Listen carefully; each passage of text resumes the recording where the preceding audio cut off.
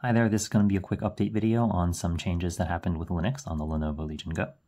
So here I have Waydroid on Bazzite OS, and Waydroid has always been available, but previously when you use Waydroid in game mode, you only had single finger touch, so you could only touch with one finger, but now there's multi-touch. You could actually zoom and everything. So I'll just start it up and you could take a look.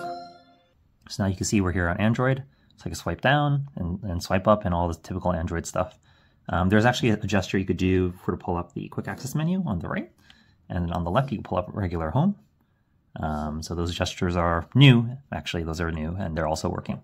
But if we go into settings and we go into about, you can see that this is Android 11. Yep, Android 11. So now if we go back and let's say I go into, I don't know, like YouTube, you can see videos working. Hello everyone, my name's Fox. In this video we're going to talk about the possibilities and things like that. So Android apps are working, and then let me just go into a browser so you can see the zoom. So here I am in browser. This is just Firefox, Legion Go, Discord, and you can see the zooming is working. And actually, if I go up here and swipe over to a multi-touch test, I can put down my fingers, and you can see how many multi-touch points it supports. It supports all 10 fingers, so you could do a full 10-point multi-touch, which is pretty cool. Yeah, so multi-touch is now working, whereas previously this was a pain point where it didn't work before, where there was only single touch. And because you have Android apps, you could do use your apps or whatever and do things, but also you could get Google Play. But this does require a lot of configuration to get it working into this state. So I will probably post a tutorial for getting Google Play working at some point. So one thing to note about Android on the Legion Go is that this way of running Android, which is called Waydroid, Waydroid runs very close to native on Linux. So because of it, basically you'll get very good performance even at low TDP. So if I go down to 5 watts even, I still want to go into a browser and browse around, scroll, zoom, whatever, and click on things and etc. You could browse around and do things and it'll work fine, even at 5 watt TDP, because this is an Android emulation. This is actually running Android very close to native performance. So if I also went to YouTube and you could just scroll around and do things, whatever, it should be fine. One thing to mention though is that also you could install ARM emulation on here, which means you could run ARM Android apps on Waydroid. But that will be more of a hit or miss situation. Some apps will work, especially smartphone games. Sometimes they'll work, sometimes they won't. The performance might not be great. The performance could be okay.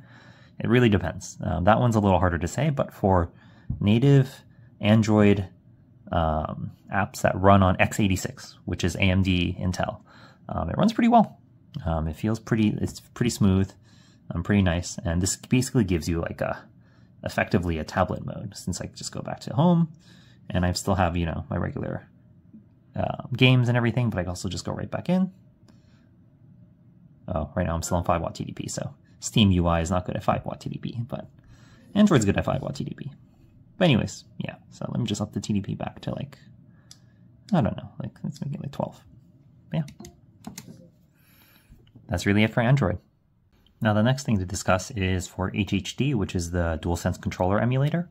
And this lets you get the back buttons and everything. And I'm pretty sure most people already know about this one, but there's a Decky plugin that lets you modify the settings and everything for this. So if you want to change from a DualSense to an Xbox button, Xbox controller, or to a regular DualSense, if you don't care for the back buttons, you can actually just use the plugin and change to that.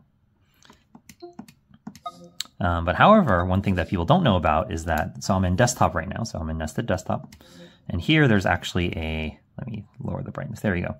There's a website you could go to, hhd-dev, and what this lets you do is this lets you configure the controller on your desktop as well. Just open a browser, go to hhd.dev, and you will get access to this. So this all runs locally on your machine, so there's nothing being sent online.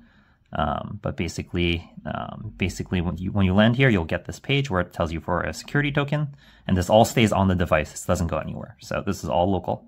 When you hit connect, it'll show you the exact same thing with with the ability to change your controller settings, etc. On a regular desktop as well. So you don't need to use the Decky plugin if you're on desktop mode.